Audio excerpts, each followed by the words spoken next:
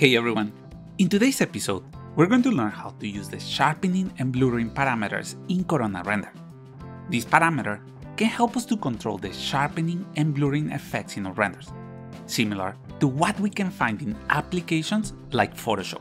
To activate these parameters, we need to enable the sharpening blurring option in the Corona virtual frame buffer under the post section. We can also activate it by pressing F10 in our keyboard to open the render setup, and in the camera tab we can find the sharpening and blurring option.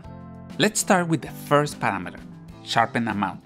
With this parameter, we can recover the definition in post-processing. Corona uses the color changes in the pixels to achieve this. The higher the value, the greater the intensity of the sharpening effect. But we need to be careful. High values can result in unrealistic images. Next, we have the Sharpening Radius parameter. This allows to control the area that affects the pixels being sharpened in our image. For example, by modifying the radius to 5, we can see how the intensity of the sharpening changes, even when the sharpen amount value remains the same. Lastly, we have the Blur Radius option. With this parameter, we can control the amount of blurring in the image. It is really useful when we use it with low values. This can help us to reduce the amount of noise in the image.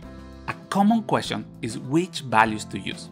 The default values works really well most of the time, but it is important to experiment with each of our renders.